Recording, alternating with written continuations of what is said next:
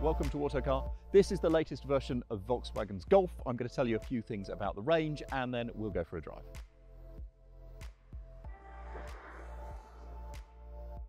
When the Mk8 Volkswagen Golf arrived, some of its interior functionality let the side down, but this midlife refresh, let's call it Golf 8.5, sets things straight. The Golf is a conventional family hatchback at 4.3 metres long with an engine in the front. All but the base model have independent rear suspension. And there is a huge range of engines, including some plug-in hybrids with a long electric range. In total, there are 8 engine and gearbox combos and 5 trim levels, plus hatchback or estate body styles. This one is a 5-door hatch with a 148 horsepower, 1.5 litre petrol engine mated to a 7-speed auto with some mild hybrid assistance. It'll return 52 to the gallon and emits 122 grams per kilometre of CO2. The Golf range starts at under £27,000, but this R-Line is a whisker over 30 grand.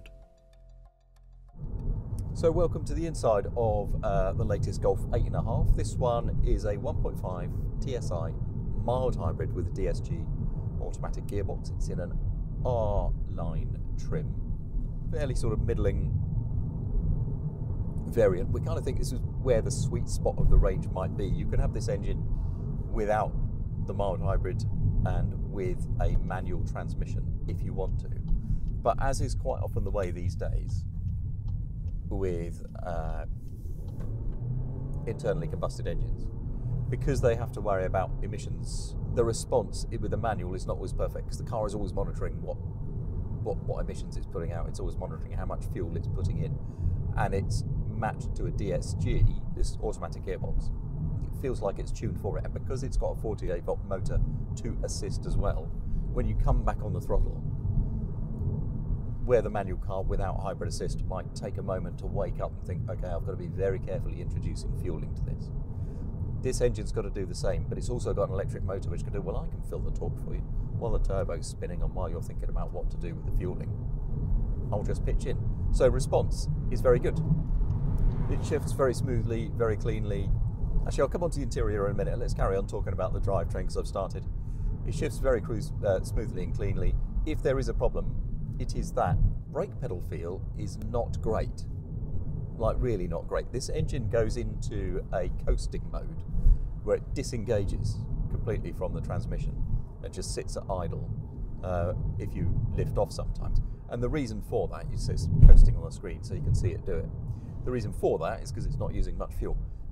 You might remember, especially if you're in the UK, your driving instructor would have said, don't coast, you never knock the car into neutral and just drive along with nothing happening, because that reduces the amount of stability the car has, and it does get that feel. And then when you start braking, you get a certain amount of response in the brake pedal, but then the engine will re-engage with the transmission and that adjusts the amount of braking you've got for the same brake pedal pressure.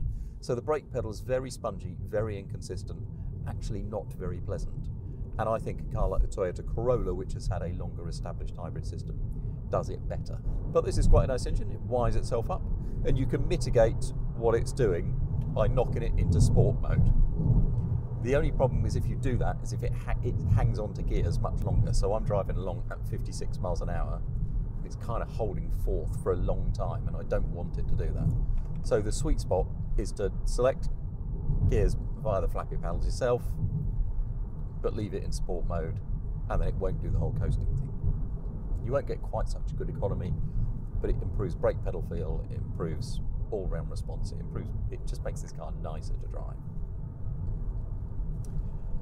Anyway, that out of the way, let's talk about the interior. Sometimes in a review, I would run you through all of this stuff while stationary, but you know what? You've got to use these things on the move, haven't you? And the previous Golf was criticised. This time around, every single version gets physical buttons on the steering wheel. That wasn't the case necessarily with the last one. Some models did, but some models didn't. Mirrors, the fog light switch, the rear demist, and the maximum screen cleaner on the front, the maximum aircon on the front. They're all separate buttons, one push away.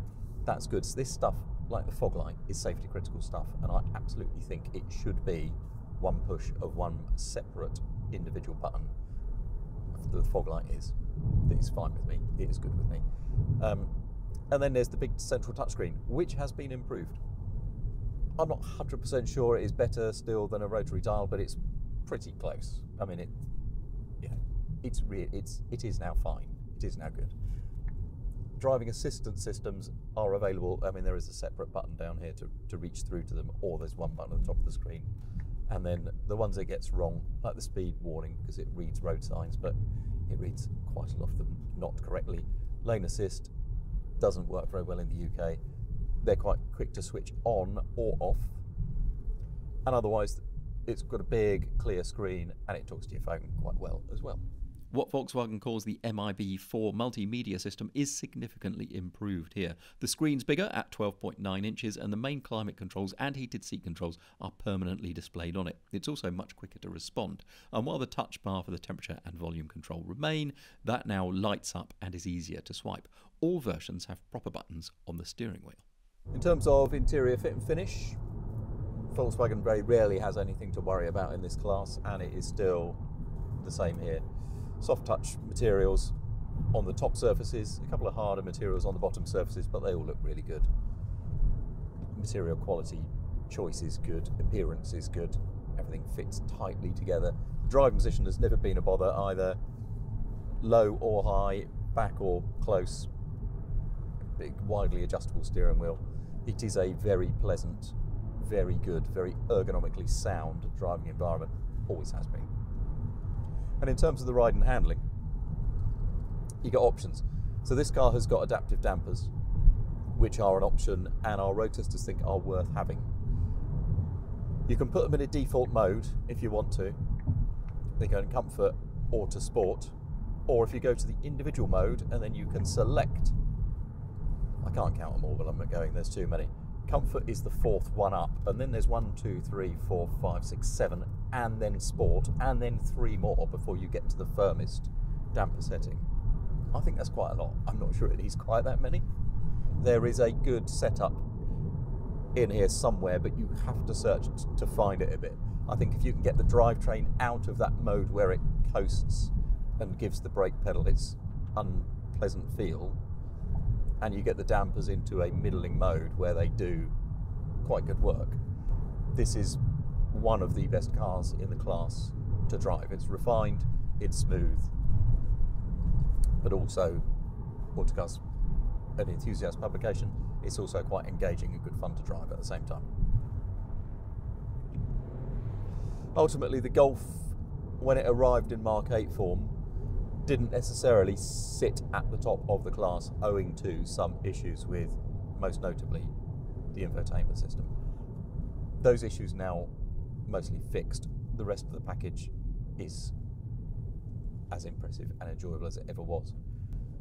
If you are looking to see which car sits at the top of the Golf class, it may actually just be a Golf.